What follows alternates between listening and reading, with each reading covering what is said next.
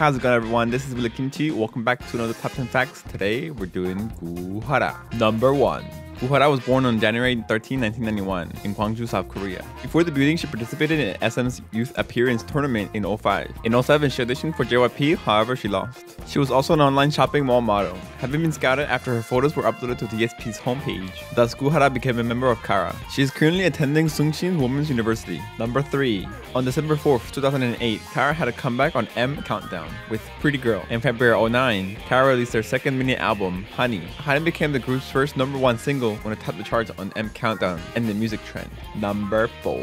In August 2010, Kara officially debuted in Japan with Mr. After the successful debut in Japan, Kara released her fourth mini album, Jumping, in November 2010.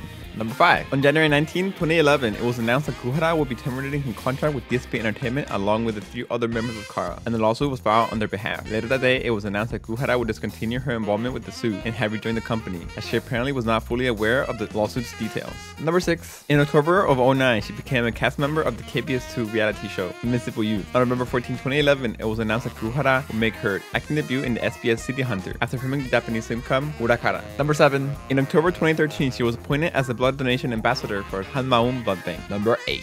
Her own reality TV show On and Off aired on December 19, 2014 on NBC Music. Number 9.